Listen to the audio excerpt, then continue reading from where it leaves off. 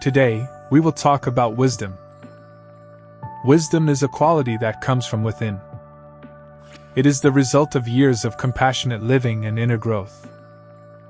To understand wisdom, it helps to understand the concept of emptiness, or sunyata.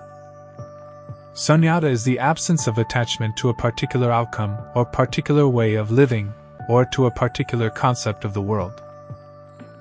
In essence, it is being free of expectations and judgments. This freedom is what allows wisdom to emerge.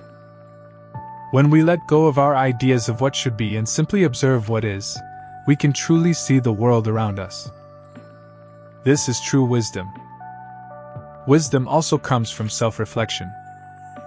Asking questions, examining our beliefs and opinions, and evaluating our actions help us to understand ourselves better and uncover our true nature. Finally, wisdom is the result of a balanced life. This involves nurturing our spiritual, physical, and mental well-being. It requires a willingness to look into the unknown, to take risks, and to practice self-care. Remember, wisdom comes from within.